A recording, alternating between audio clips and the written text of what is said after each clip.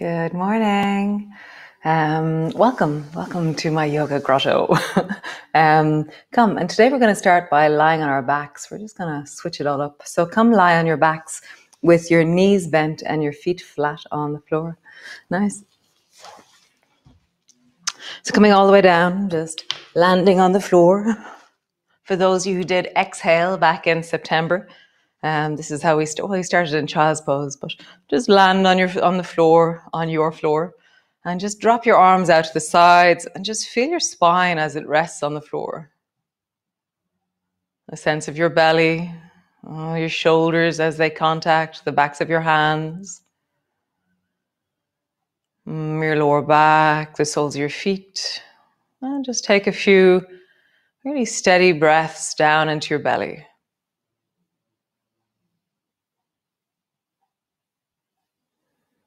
Feeling the inhale and noticing the exhale, really lengthening your exhalation.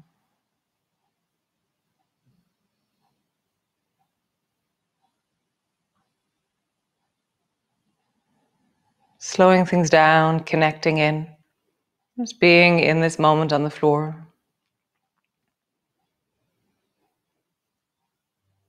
Nice. And then you can either have your arms long beside you or you can rest your hands on your belly. And we're going to do a pelvic tilt. So in all my real classes and all my Zooms, this is how I start my classes, is on the floor. And then so we're just going to do a mini version of one of them. So flatten your lower back down and pull backwards. So there's no space between the lower back and the floor. And then tilt and arch your lower back. And so as you do this movement, as you flatten down and then as you arch, notice the way your lower back is taking the movement, receiving the movement. So arching and then flattening down, arching and flattening down. You'll notice that your head moves, your feet are helping you do this. Flattening down, and one more time, arching and flattening down. And then push strongly into your feet and begin to roll up along your spine. So you're lifting your hips up off the floor, you're squeezing through your bum, and then slowly, steadily, I always feel like a tiger as I try and roll down along my spine, really slow and smoothly. And again, rolling up along your spine. I really noticed this morning, how is it in your body to travel up and down along your spine? Using the floor, feeling the contact.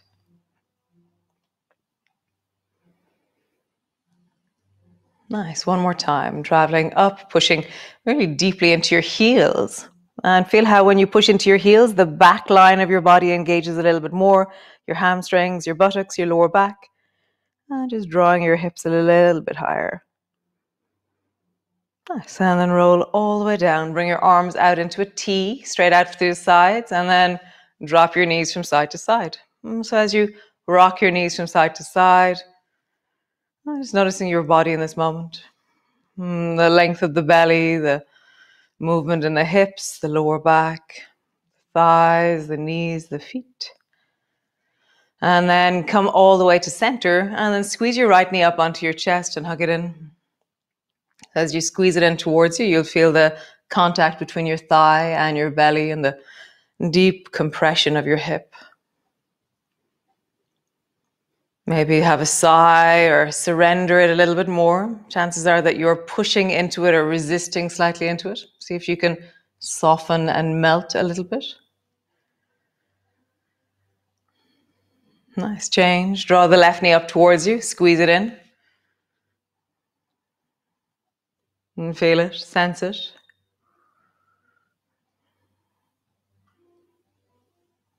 Nice. Draw the right knee again up towards you and then stretch the left leg long until it floats just above the floor. So your right knee is squeezing towards you, your left leg is long, and now you're going to travel with the left leg. So bend your left knee and then stretch your left leg long.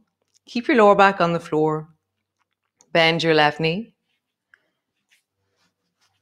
and then stretch your left leg long. Nice, one more time. Bend your left knee. Really feel the opening of this and stretch your left leg long. Nice, change. Draw the left knee up towards you. Hold on to it with both hands. And then stretch the right leg long until it floats just above the floor. And then bend your knee, draw it in, and stretch it long. Bend your knee, draw it in, stretch it long. One more time, bend your knee, draw it in, stretch it long. Nice. Both hands up, both hands on your knees, and then circle into the lower back and pelvis. Nice, feeling that through the hips, through the belly, through the lower back, and then circle in the other direction. Your hands don't actually have to be on your knees. You can decide what you need to do yourself. Nice. So bring both feet to the floor. So always, my question always is, how do we get up and down off the floor? It all started with a little old lady friend of mine, Leisha. She fell in her garden and she couldn't stand up. And so she had to crawl something like 15 meters to find a chair that she could pull herself up on. And ever since that moment, it's been like, oh, we've got to be able to get back up off the floor. And we have to cultivate that in our youth, because then when we need it, it's there. So drop both knees over towards the right. And I'm going to bring my right elbow out a little bit. And then I'm going to bring my left hand to the floor and then push my left hand down and end up halfway up. So I'm kind of leaning into the left hand, my elbow's on the floor, halfway. And then I tuck my shoulder under on the right and then all the way back down onto the floor. Nice. Other side. And bring your right hand in front of your face. Push down with your left elbow and come halfway up. And then all the way back down. Roll onto your back. Right. Halfway up on the right. Push your left hand down. Up on the elbow of the right elbow. Down. And then halfway up on the left. And just feel that. Feel how your arms have to push. How your torso has to engage. How your knees are doing something right now.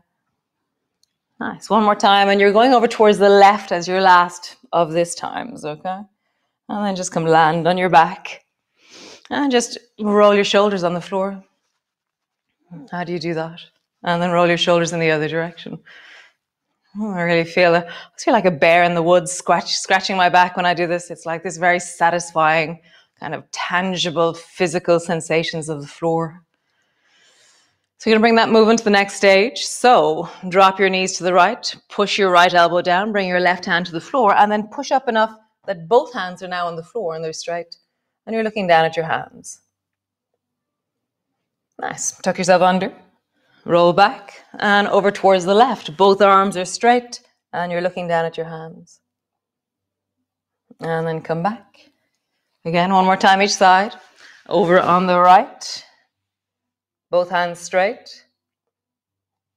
And then over on the left. Both hands straight. We could go to the floor and then roll over, but you can just stay where you are and come into your cat pose. So your hands are underneath your shoulders, your knees are underneath your hips, and then push back into your downward dog. So as you stretch back into your downward dog, as you lengthen through your arms and your legs, as always, whenever I end up in this pose, I just start to wiggle naturally. I'm like, oh, how am I this morning? What's happening? And so just see how do you connect in? What do you do to, it's like check out all the different rooms in this house. So toes, how are your toes doing? How are your feet and ankles doing? How are my calves, my knees, my thighs, my belly, my pelvis, lower back, sides of my waist, rib cage, shoulders, upper arms, elbows, forearms, hands. And I kind of have this little wiggle where I kind of wake up and call all the different parts of me. Nice. Drop your knees to the floor and just do your shoulder shrugs. Squeeze your shoulders back and push your shoulders forward. Shoulders go back, shoulders go forward. Shoulders go back, shoulders go forward, and now come down. Shoulders go back, nose comes down, straighten your arms, shoulders go back. So maybe we've been doing this consistently now, more or less, as consistently as I do things, the last 3 weeks. So how do your shoulders feel now as you move? Do you lower down a little bit closer to the floor? Or have you had to really acknowledge that one of your shoulders, you need to go slowly? Just feel that. What is the opportunity or the possibility of wellness? Nice. And now walk your hands, one hand bring forward. Sit your bum back and stretch out through your arms and just pause there, really lengthening into your armpits.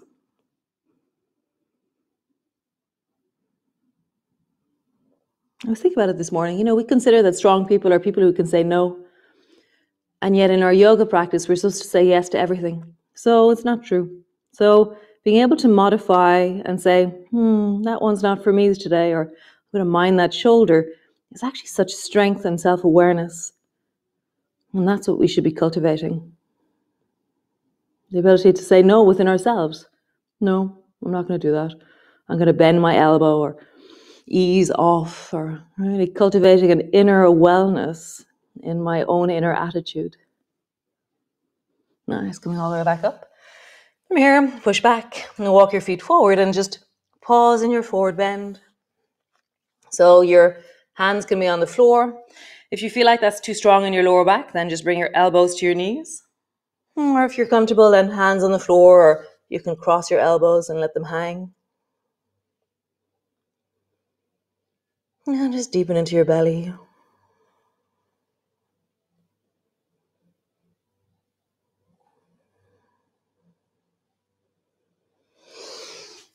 So if you have anything going on with your lower back, be careful with this one. It seems surprisingly easy, but it's quite tricky. So bring your elbows to your knees.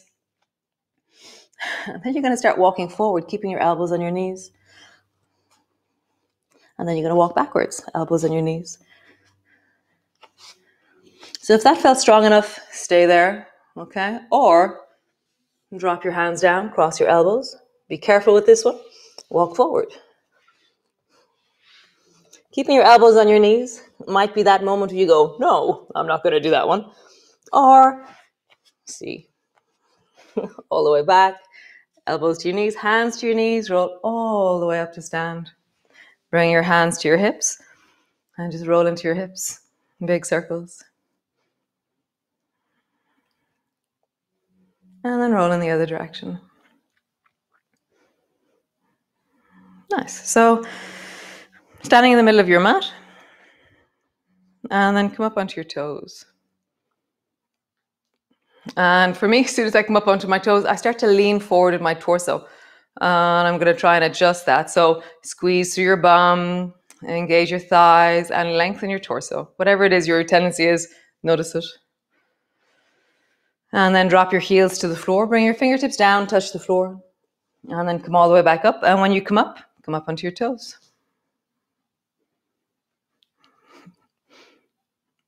And then drop your heels down, bring your fingertips to the floor, come back up, come up onto your toes. So if that felt strong enough, stay there. Or we're going to try and come forward and stay on our toes. So staying up on your toes, bend forward, bring your fingertips to the floor, and slowly travel back up again. The traveling up, going down is easy enough, I find. Coming back up is tricky. So all these exercises that I'm doing, often they're coming down.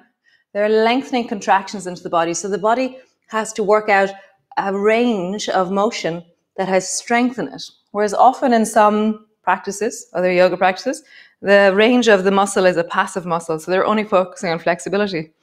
Whereas in this, one more time, either heels down or heels up, is where your function of strength, range, balance, flexibility, and coordination. And then just roll out through one ankle. You can hold on to the wall if you want to. And then the other direction. And then roll out into the other ankle. And then the other direction. Nice.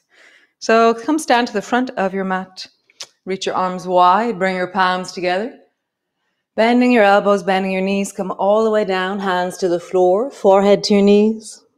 Hands to your shins. Lift your chest and look forward. Hands to the floor, step your right leg back, lunge position, drop your right knee to the floor, pull your left elbow back into bow and arrow, and then rise with your right hand and point upwards. Be fierce. I always feel like an Amazonian when I'm doing this. And then coming all the way down, bring your fingertips to the floor, and then keep your left fingers on your shoulder, dial in your twist, draw your elbow back, and then extend your left hand up towards the ceiling. Stay there or stretch your back leg. Nice. Drop your back knee to the floor, both hands to the floor either side of that front leg. Stretching it out. Bend your knee. Lean into your hips. Stretch it out. And lean into your hips. Nice. Step back into your plank. Knees to the floor. Lower your belly all the way down. Fingers are wide. Tuck your chin in. Let your toes lift off the floor. And then reverse backwards. Draw your shoulders away from your ears as you rise. Nice. Lowering down. Push back into your cat. And when you're in your cat pose, take your right hand and dive it underneath the left armpit and bring your shoulder to the floor. And so the right side of your head is resting on the floor and you're looking at your right hand underneath your left arm. Nice. Coming all the way back up. From here, take your right knee and draw your right knee up towards your right shoulder, elbow, and look at it. And then stretch your right leg long and sweep it around the corner till it hops over towards the left side. And then look over your left shoulder and look at it. And draw your knee up. Look at it. Hop your leg over, stretching it long. Over towards the left. Just do that a few times. Knee up. Over, look at it. You can have your leg long if you wish. So you're swinging a straight leg forwards. And then around the corner. Forwards. Around the corner one more time. Forwards. And then just hold the around the corner one. Your foot's over towards the left. And really squeeze the left side a little bit more to bring length into the right.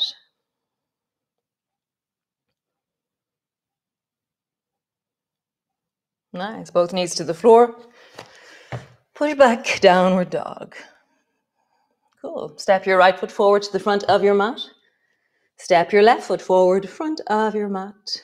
Hands to the floor, forehead to your knees. Slowly rolling up. Reach your arms wide, bring your palms together. Bending your elbows, bending your knees all the way down. Hands to the floor, forehead to your knees. Hands to your shins. Lengthen and look forward.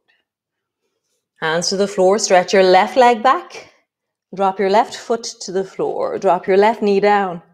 Pull your right elbow back like bow and arrow. And then rise with your left hand.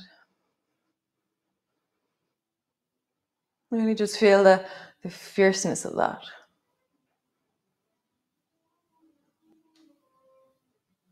Nice. Drop your hand all the way down. Keep your fingers near your right shoulder and then dial in your shoulder a little bit more and reach your right hand up towards the ceiling. Nice. Pause there or lift your back knee off the floor.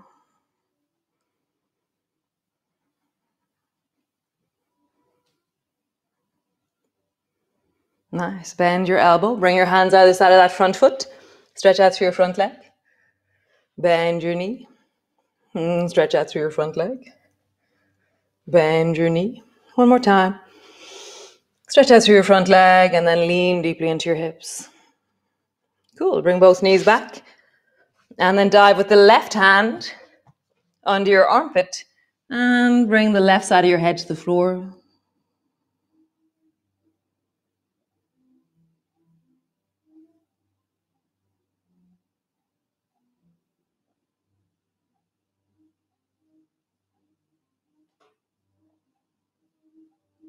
Nice, coming all the way back. Both hands on the floor. Draw the left knee up towards your left elbow. Maybe a little bit kind of to the outside and look at it. Stretch your leg long. Swing it around the corner and look at it over towards the right. And then come up, knee bent, up towards your shoulder, over the corner, and look at it. And then begin to swing. Knee up, leg over. If you want to, as before, you can keep your leg straight as you swing it. You can keep it floating as you swing it.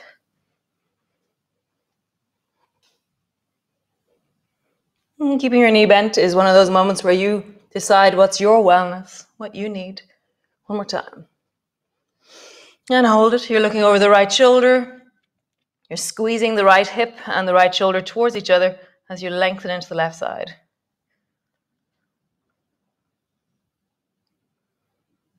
Nice. Bring both knees to the floor.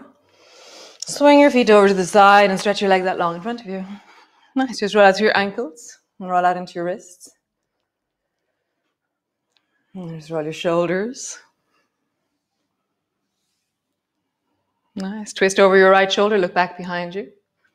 My left hand is holding onto the outside of my knee. My right hand is behind me.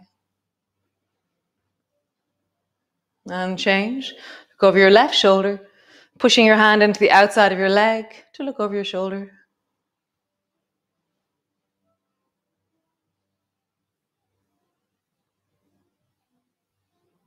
And come back to center. Nice.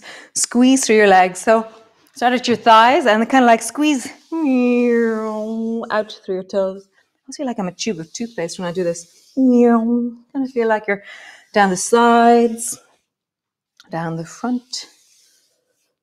Anything that doesn't serve you, out with it. Out. Choo-choo. Out. And then start with your right arm. Whoosh down your right arm. Whoosh. Whoosh. And then whoosh down your left arm. Whoosh. Whoosh. Whoosh. Just rub into your lower back. So you're just rubbing into your lower back. Rub into the sides of your waist. Rub into this awesome belly. So many organs. So much amazing stuff. Sides of your waist. Lower back. And then whoosh down your legs one last time. Take it from your lower back and then whoosh it down. And then shake out your hands. Nice, guys. And then come rest either on your back with your knees bent or with your legs straight. You can lie on your side, you can lie on your belly, or you can come into your child's pose. So just decide what's the right one for you. What feels like your settling pose today?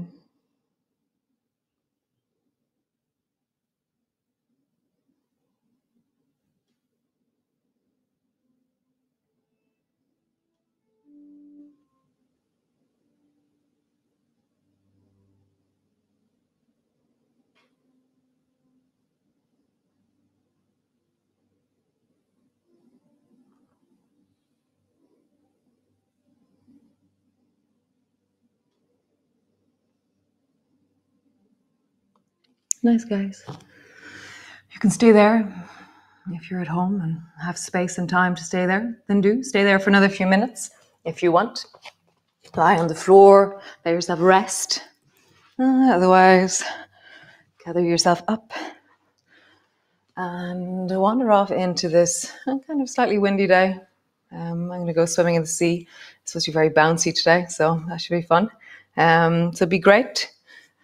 Be well. And remember, cultivating your wellness on the inside is really such an incredible practice. It's so important that we have a reserve and the resources within ourselves. That's where we can really hold them, and we can. That's where the strength is in us. It's inside resources, and that's what we're doing here. Have a great day, and I shall see you for day 25 tomorrow. Oh my God! Great. Bye, guys.